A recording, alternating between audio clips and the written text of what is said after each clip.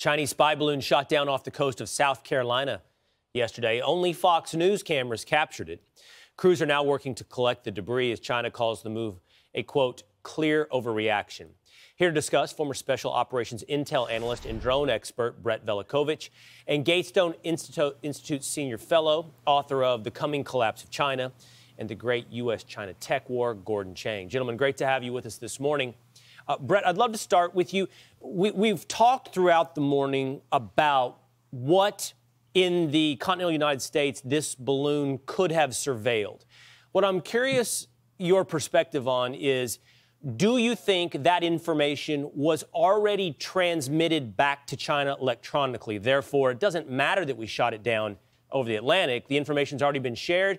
Or do you think we had the capabilities and probably executed blocking those transmissions from going back to China?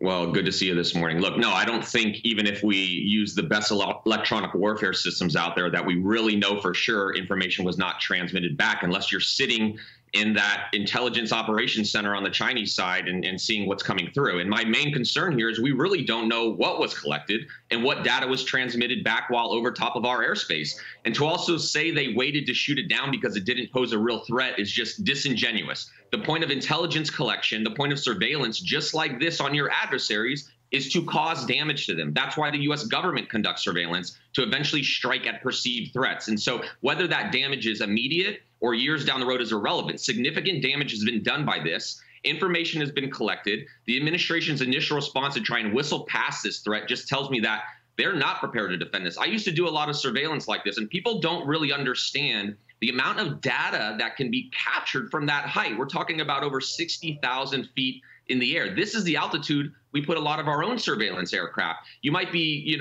looking to think you're staring at one small point in the ground, but you're actually able to collect a massive amount of area surface. I mean, you're sitting over Montana, but you could be collecting in California or Idaho. And so that's the danger here, is that this is a bigger problem than people realize. Gordon, great to see you this morning as well. I want to read you something from the Chinese and get your response. They said the U.S. used force to attack a civilian unmanned airship. That's what they've maintained all along, which is an obvious overreaction, they say. We express solemn protest against the move by the U.S. side. China reserves the right to use necessary means to deal with similar situations. That's some saber-rattling, Gordon. What do you think will be the response from the Chinese?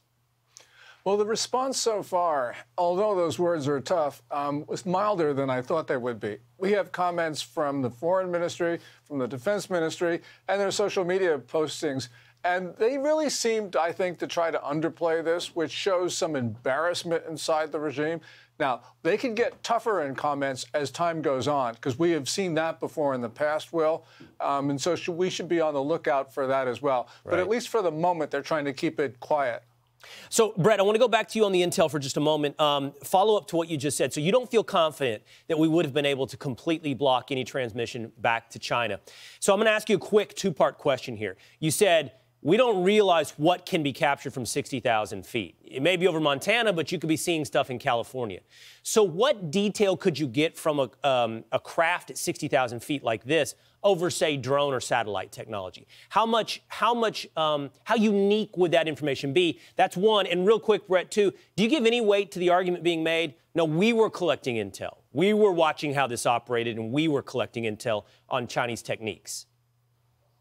No, I don't give credence to that. I mean, look, typically these surveillance systems like these balloons, they're part of a layered, interconnected surveillance system. Satellites, drones, they're all connected. They're all sharing data. This is a layered surveillance system that could easily be transmitting much more than photographs or things like that. It could be transmitting signals information. There's so much that can be collected from that altitude. And that's why this warrants a response, whether that's some sort of covert action or a more public response. I'm waiting to see what the Biden administration is going to do here, because it warrants something more than just, Secretary Blinken canceling a couple meetings or summoning the Chinese ambassador, because we look weak here. And I really hope these reports of the administration knowing about this and keeping it secret for over a week from the public aren't true. Why does it take an uproar from the public before the administration is going to take decisive action? I mean, this was a test, and we played right into the Chinese long-term strategy of publicly highlighting how weak our response is. They wanted us to find this. The intent of this balloon was so much more than just surveillance. It was about instilling a sense of fear. It was about showing our defenses are vulnerable. And the way this administration responded, China's government has proven just how vulnerable we really are. Gordon, do you agree? You're certainly an astute watcher of China. Do you agree that that was the motivation of China? I think that certainly was at the top of my list, because really what Xi Jinping, the Chinese ruler, was doing was saying, you don't control your own airspace. And what he was also saying to the rest of the world is that the United States is incapable of defending itself. That has been a main propaganda narrative about the U.S. for more than 2 years. This has essentially started with the Biden administration, where the Chinese were saying, you can't deter us, you can't talk to us from a position of strength, and your military doesn't work very well. So I think that that's absolutely right that Brett talks about. It was an intimidation, and it certainly was a message to the rest of the world. Abandon the U.S., work with China. All right, Brett Velicovich, Gordon Chang.